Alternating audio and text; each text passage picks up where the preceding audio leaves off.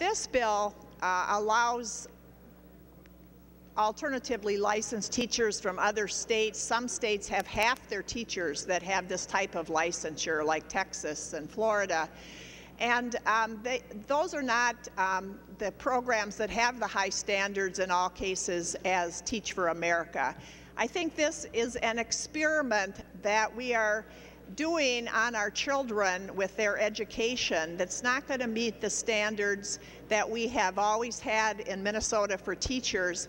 And it's what an adult conversation. It's going to allow some adults to teach that otherwise wouldn't be meeting that high standard. But I think these kind of experiments should have been tried out with a good program like Teach for America, and not have that sort of language that's here where this is a way too open bill.